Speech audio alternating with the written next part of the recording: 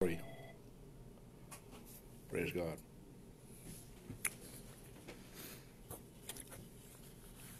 Is the lady, is she coming in or? No. Okay, okay, yeah. He's going on now. Yeah, sorry. So, but man of God, they know I come on, and they come out there. No distraction. Yeah, yes, sir. God bless you. God bless you. Hello, Tayan. Hi, Yolanda. Rihanna. Chantel. Hey, how you doing? Coco. God bless you, Coco. And Shannon DuPont. Bless you. Donna. God bless you. Welcome in. I want you to invite some people in. Praise God today.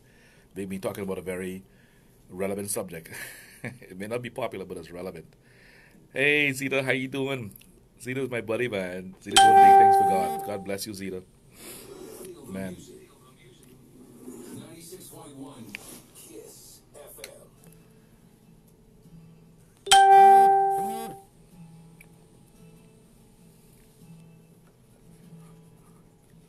Hi, this is Mr. Peter Spencer, inviting you to join me right here on KISS 96 FM at 2 p.m. on Tuesdays for a time of deliverance.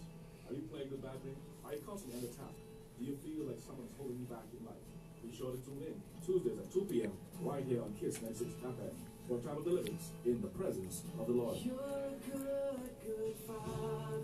Just come right in. Watch me. Once it's finished. Yes, sir. Welcome, welcome, welcome in. Today we are live at KISS FM 96 and we're ready to go. We're ready to go. And so we bring you another episode of Deliverance Moments.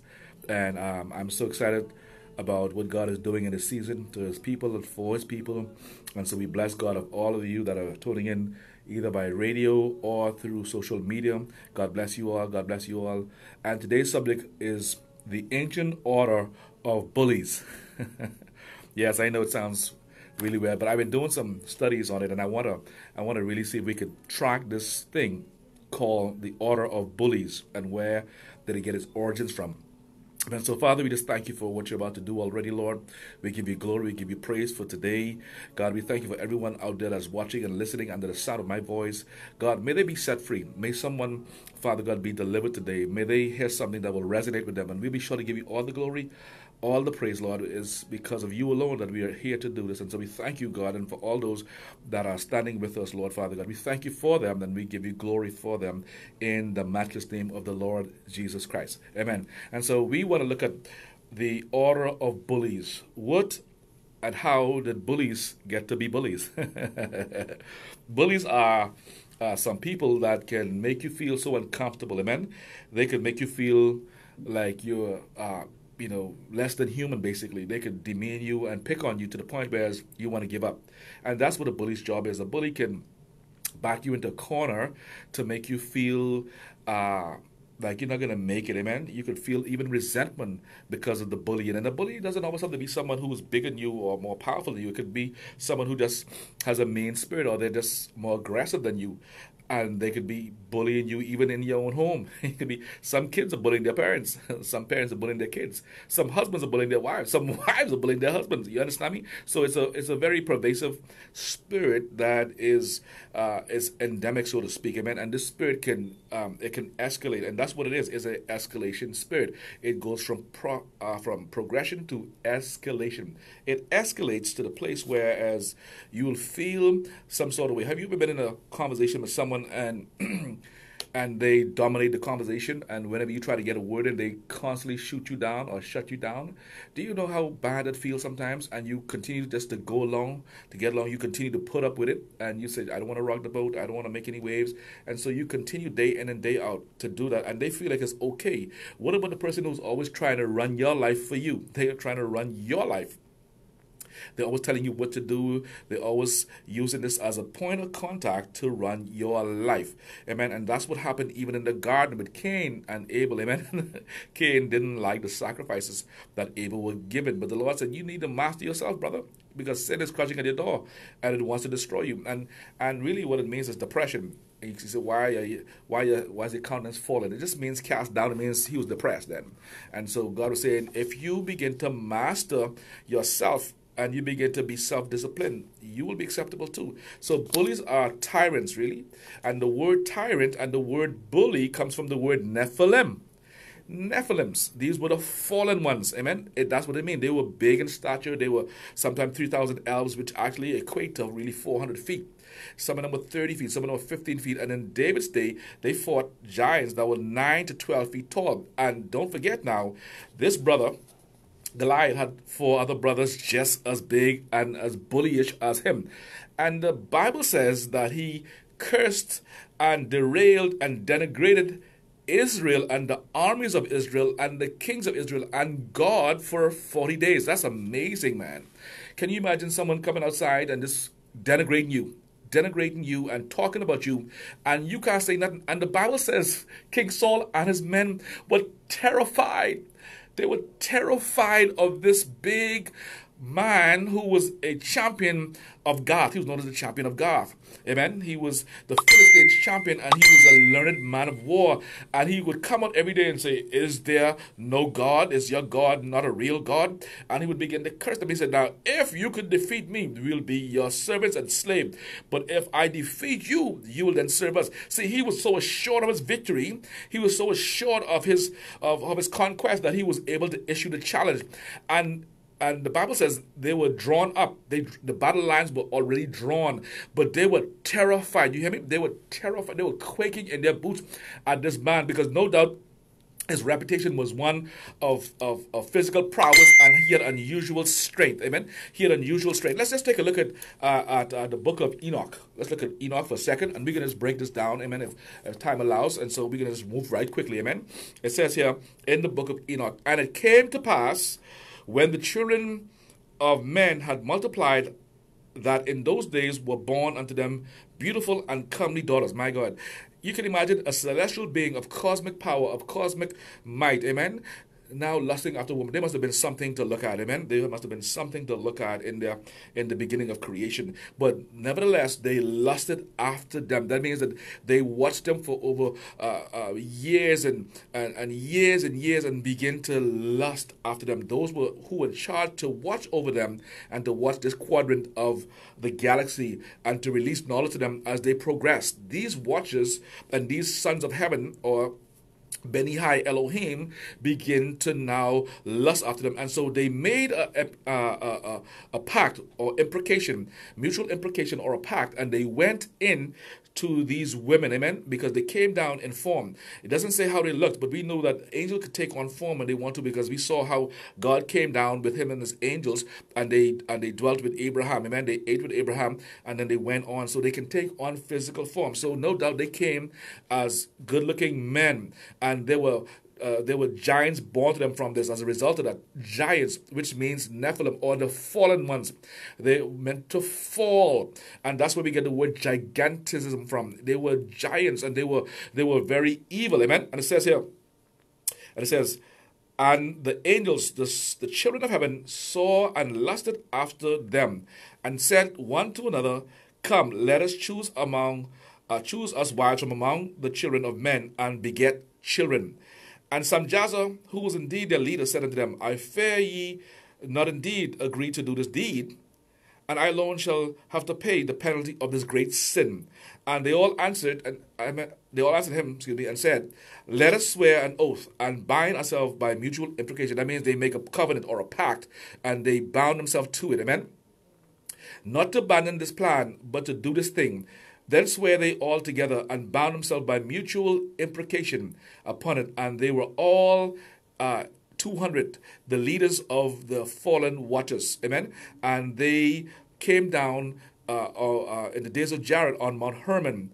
And they called it Mount Hermon because they had sworn and bound themselves by mutual imprecation or mutual covenant.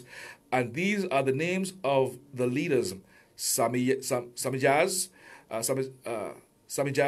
the leader, Rakaba, Ramiel, Kokabel, Tamiel, Ramiel, Daniel, Ezekiel, Barakuel, Azriel, Abaras, Batras, Ananiel, Saquiel, Sampriel, Satriel, Truiel, Jomiel, Sariel. These are the names of the chief of 10. Man, that's a tongue twister. And all the others together with them took unto themselves wives, and each chose for himself one, and they began to go into them and defile themselves. You see, it was a defilement from their order.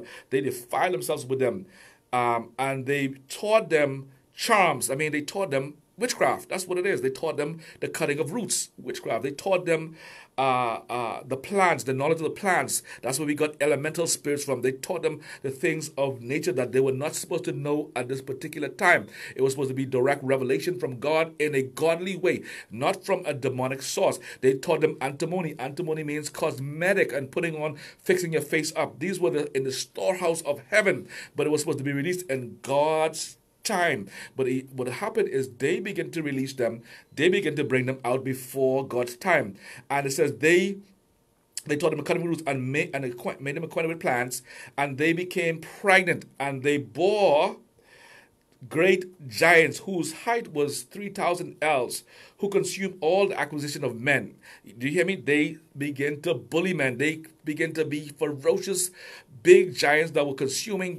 If you had a farm, they would come and raid your farm. You couldn't do nothing to stop them. They will eat all your cows because basically if you try to feed a guy who's 400 or 500 feet tall or 30 feet tall, he eat like maybe 10, 15 cows one time. They had ferocious appetite, and after a while, it says, they became whose height were 3,000 ells, who consumed all the acquisition of men. And when men could no longer sustain them, the giants turned against them and devoured mankind. And they began to sin against birds, beasts, reptiles, fish, and to devour one another's flesh and drink the blood. Then the earth laid accusation against the lawless ones. Amen?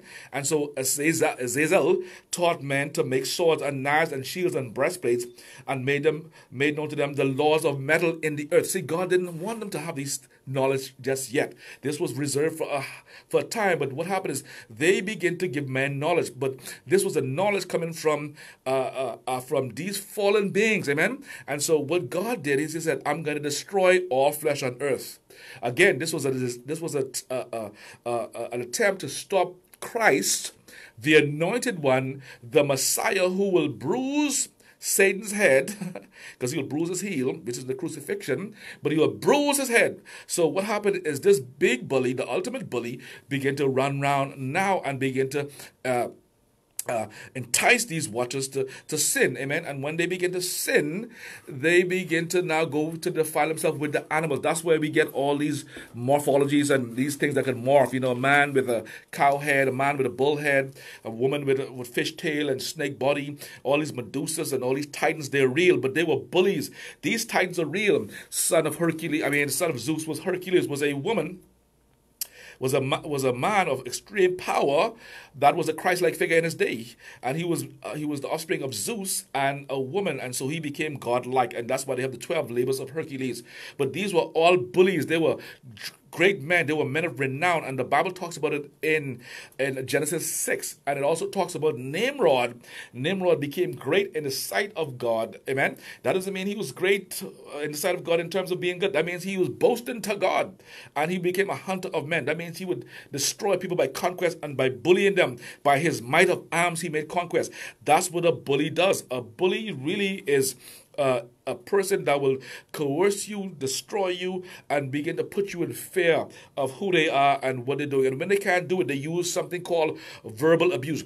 How many times have you been in a conversation and someone spoke some things to you and they cut you right down and they made you feel so small that you felt intimidated by them? What about the guy in school who was always showing you his fists and tell you, I'm going to bust you up? And you say, what did I do to you to make you want to fight me? He say, I just don't like you. You think you smart. You think you cool. You think you this. As a matter of fact, that's what happened to me in school. I had these guys who used to come and pick with me all the time. And they were saying, why? I said, why? What did you guys? He said, because the teacher like you and you are smart. And guess what? They made me do their homework. And they would bully me and say, listen, we put a beating on you. You don't do our homework for us. And so every evening I would have to do these guys' homework, or they would beat me up because they were bigger than me. And some of them weighed a lot more. Some of them had beard. I was in the 7th grade, and we had guys in our class who had beard, and they were physically grown. They were like 5 feet 10, 5 feet 11, some of them 6 feet 2, and they were that age. They were 13 or 14. And so because of their size, they would boot you up. You ain't fighting them. You better do your homework. I'll do your homework, man. What else? You want me to wash the car? What you want me to do? I'll carry your bag too. Just don't beat me up. This is for someone out there who's been bullied. You know what I'm talking about. Make you do the homework, make you do all kinds of things. Take your lunch money, amen. Make you buy the lunch, eat out your plate, take your food, amen. And you pray the girl who you like don't see him beating you up. Yeah, they're my buddies, man. They cool. No, we cool. Hey, why he's tearing your head off? No. That's how we play, man. You don't know how we get down like that.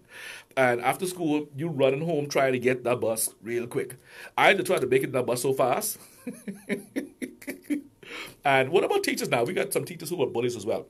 They would be there and they'll pick on you all the time. They'll go their way to pick on you. Just to pick on you, make you come into the board. No, you can't do math. Make you come up to the board. No, you can't do English. And then begin to laugh at you and deride you and then put you outside. I had a teacher who did that to be straight through because, I wasn't really all that good in math. I didn't like math, to be honest with you. And this woman would just every time I was like, God, please don't let this woman call me. Please don't let this woman call me. So much so that I developed a headache going to class because I know she can call me up to this board and embarrass me.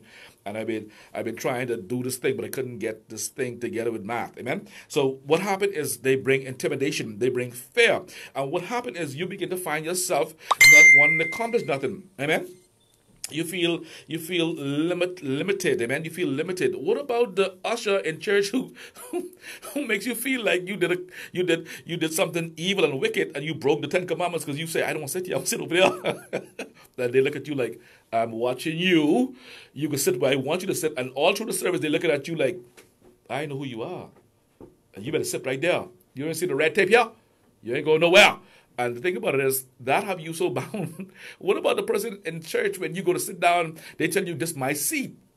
Come out my seat. I've been sitting here. My mother been sitting here. Her mother been sitting here. You need to come out of the seat. That could also turn you off too. What about in the parking lot when you park in someone's space who goes there and they say, you're in my parking space and I'm waiting for you, and or I'll lock you in, or I'll park my car right here so you can't get out. See, that's a spirit, amen. It's a spirit. And so what happened is it is designed to bully you. What about on the job? When you on the job and someone keeps messing with you, they keep putting you down and knocking you down in the meetings, knocking you down on the board, and you can't say to them because their dad or their cousin is the one who run the business. So you have to sit right there and be foaming at the mouth. And what about some people who are politically put in position, but they can't do nothing? You can't do nothing. They don't even do nothing. They don't even come to work. But when they come in, they cause all kinds of trouble, and they go report back to the person who put them there. It's a real thing. It's a bullying spirit. And you could begin to grow resentful to those that bully you. What about Elijah? Let's look at Elijah. Elijah just finished, one of the most mightiest characters in the Bible. As a matter of fact, I like Elijah so much because he had a zeal for the Lord. He just finished killing almost 450 prophets of Baal. But they didn't tell you it was 400 other prophets of Asherah. They all ate at Jezebel's table. You understand me? So it was altogether close to more like 900. This man just finished giving a tremendous victory and just finished destroying them. Amen? And now, here is this little old woman who probably weighed about 90 pounds, say, by the end of the day, I can make you just like one of them. This man runs for his life. Elijah, prophet, great prophet, mighty man of God, running for his life from a little woman. So much so to the point where he was depressed. That's what it does. Bullying brings depression on you. The words cut you, so you can't begin to seem to make it. You are disoriented. It brings disorientation. And ultimately, it brings suicide, the spirit of suicide upon you, because you begin to wish for death. And mind you, this was only a word she said. It was only a word she sent. But what I believe is that in those same words were demonic powers that was sent against him. But what happened is he forgot who his God was, and then he began to say, I'm the only one. So what happens is bullying makes you feel isolated, like you're the only one going through this. And so the Lord had to tell him, say, no, there are 7,000 I have that have not bowed their knees to Baal. And he had to tell him, say, get up here, go anoint Elijah, you're coming home because you're missing the point. I didn't want you to be like this because I want you to feel that you're all alone. But that's what the spirit of bullying does. Bullying will make you feel like you're all alone. It will make you feel like you're isolated. It will cause you to withdraw even from church. You'll say, man, I ain't going to church no more because that usher, that usher is getting on my nerves every time I go there. And she's like, she got a thing for me. Amen? And so you'll say, I ain't going out to that service no more, or I can stop coming out. And what happened is you begin to stay away from the ministry where you were supposed to be fed, where God had planted you. And because of this, this usher, and maybe she don't even know it, but they're being used, amen. They've been used and not maybe not even aware of it, or they might have also been abused themselves, amen. Because abusers abuse, bullies bully, because that's what happens, amen. And so what happens is you begin to lose vision, you lose perspective when you've been bullied. You lose perspective. Do you see the parallels of when you're being attacked spiritually by the occultic spirit that they've sent against you? It is almost the same thing, except it's in a physical form. Amen. So you begin to lose your vision. You forget the plans you even have. What about when you keep mentioning your plans to someone, a particular loved one, and they keep shooting it down? They keep bullying it or knocking the idea down. And every time you get this idea, they knock it down. So that's a form of that as well. Amen. And so what happens is when you begin to lose vision, you begin to lose faith in who you are. You begin to lose faith in what God has planned within you. You begin to lose faith in what God said to you. That's what it does. It kills your faith. And that's why you'll see a person come up to you and say, I don't like you, never did like you. And they begin to pick on you. Why? Because they are aware of what is going on in you. They see something. And if they don't see it, they just don't like you, then they're being used by who? The enemy, the adversary. And what happened is there can be cyberbullying, there can be bullying in the school, which is we've been seeing a lot recently, and we've been seeing people who died as a result of this. Let me tell you something, saints. The first thing you need to do is you need to ask your children, is there anybody bullying your children? I had to literally go to school for my son because he was excelling at school, like me too, getting all these good grades and getting all these A's. And so what happened is this guy was jealous of him because of it and took his calculator and began to take things from him every day. And the guy was not even much bigger than him, but the guy had a mean spirit. And so what happened is he didn't want to tell me. So someone told me, another student told me. So I came to the school and I saw him and I said, hey, how you doing, man? I said, I know you're a good kid, you know. I use reverse psychology with him. I say, I know that you can look after my son. Amen? And I say, I know that you got him covered. And I said, come. I said, whatever it is, I want you all to squash this. And from that day forward, he was never able to bully him. See, what happened, saints, is he wasn't going to tell me. And that's what happened to a lot of children. They wanna make the dad or mom proud. They want to act like everything is cool. Sometimes you drop them to school and they look like they go to school, but they duck school because they don't want to get a beat down from the gang or a group of guys that pick on them. Or what happened is the group of guys could see that a particular young lady love you or like you, and she has a thing for you, and one of the guys who's the bully or the head of the group or the gang could be jealous of it and resent you, and so they could begin to persecute you. Amen. And if you don't talk to someone, if you don't tell your mother, tell the principal, or even record them doing that and take it to the police or tell the police, what's going to happen is eventually it escalates. Like I say, bullying is a escalating spirit because it came from the Nephilim. Amen. And whether they know it or not, they're operating in the Nephilim spirit, whether they're aware of it or not. And God hates bullies, amen? And that's why God had to cut Goliath's head off. He had to show them, man, listen, you coming right here and you cursing me out. Who are you? Who are you to defy the armies of the living God? I can cut your head off. I can destroy you just like how we kill the bear and the lion. And when they come at me, I kill them. I can do you just like that because you only an animal. And he says, man, listen, I can give you birds. I can eat your, I can destroy you, and I can feed your bones to the birds, and I can do this to you, do that to you. See what they was doing is a war of words. It was a war of words. So he was trying to speak curses on him. And when the battle was engaged, he said, man, listen, this a little child. Will you bring, am I a dog? You probably bring this little child out to fight me. Am I a dog or something like that? You bring a little child out to fight me? And it says that he saw that he was good looking and handsome, and probably saying, go sit down, boy. You're no match for me. And David said, I can kill you today. You can die today. And he ran towards him. My God, he ran towards a 12-feet person. You know that's an excellent spirit. Hey, come on, think about it. But what's funny is his brother said, why are you here? You conceited and you're nosy and why you ain't go home to the sheep? See, that's another bullying tactic. You know, that's the big brother syndrome. Same thing happened with the prodigal son. You never even give me and my friends a goat, and you giving this dude who ran away, take all his money and doing all this, you giving him this big feast. You know, it's the big brother syndrome again. Look at you. You ain't giving me nothing. So he said, hey, am I not allowed to ask? What's wrong? I ain't doing nothing wrong. You know, and guess what happened?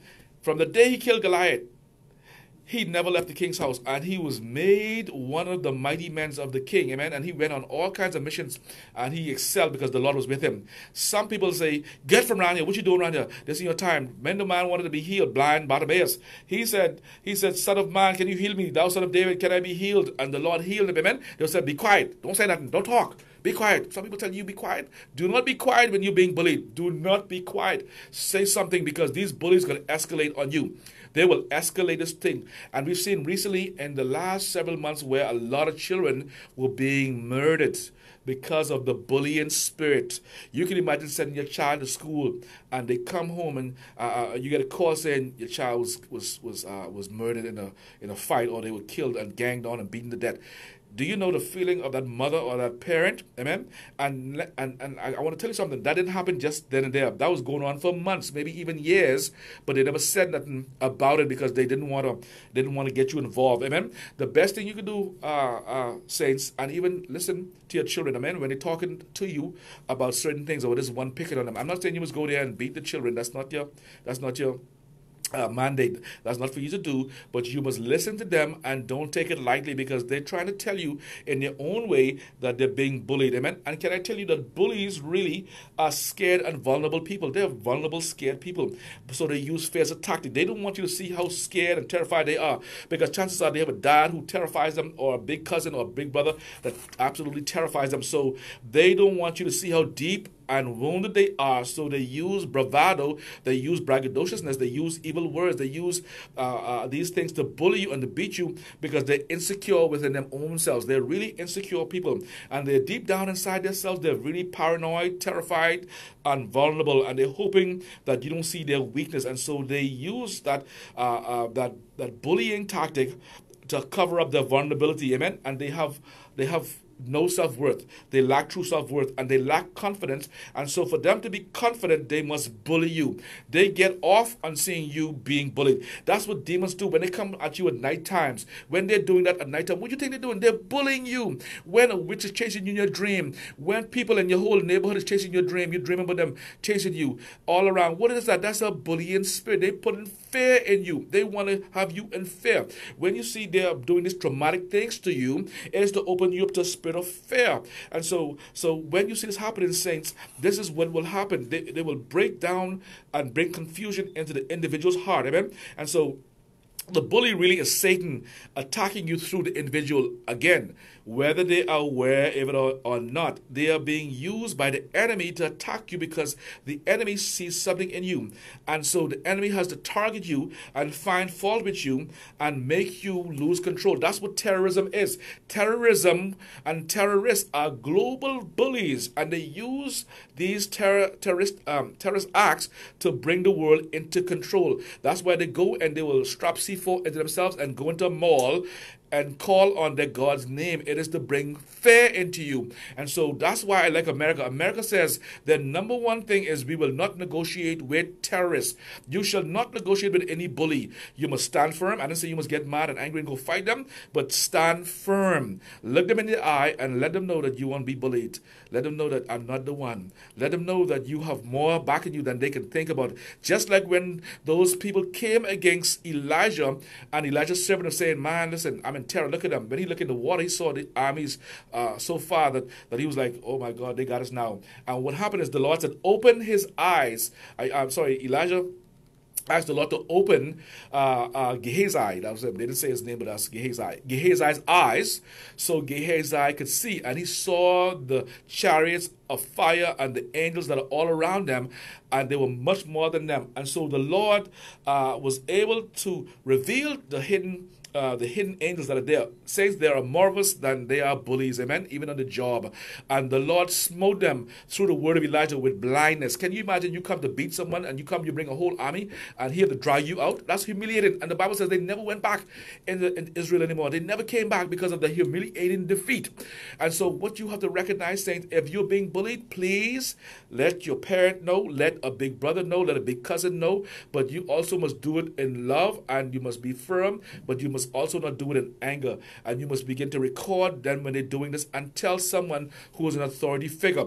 Because like I say, Satan is the one behind them doing that to you because he sees your potential. He sees what you will be in life. And so he's trying to bring fear and intimidation and control and domination, which is really the Jezebel spirit all over again. The Jezebel spirit is a spirit of intimidation and control and bullying. It's a bullying spirit. But when a bully is confronted, some of them cry like girls when they get beat. As a matter of fact, when it happened to me several years ago, and I went and I started to do martial arts, and I grew over the summer, I confronted that bully eventually, and I almost knocked him out. I actually wiped the floor with him, and I beat him very bad for all those times what he did to me.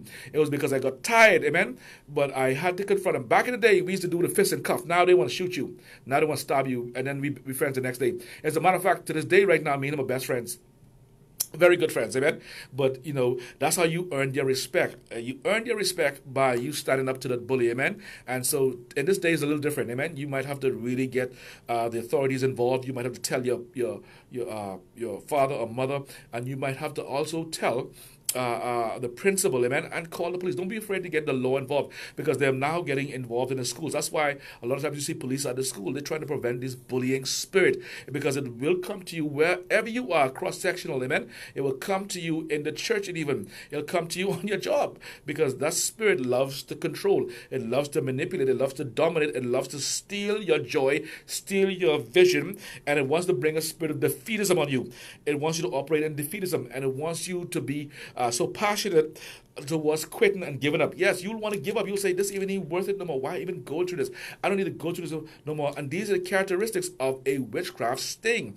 This is what they do. They come at you to make you give up. You feel like giving up for no reason. You want to quit the ministry. You want to quit life. That means that you've been stung. Amen? You've been stung by that same spirit. It's a bullying Nephilim demonic spirit that was around from the beginning of time. Amen? And so we got to be aware of it, and we got to be educated concerning these things.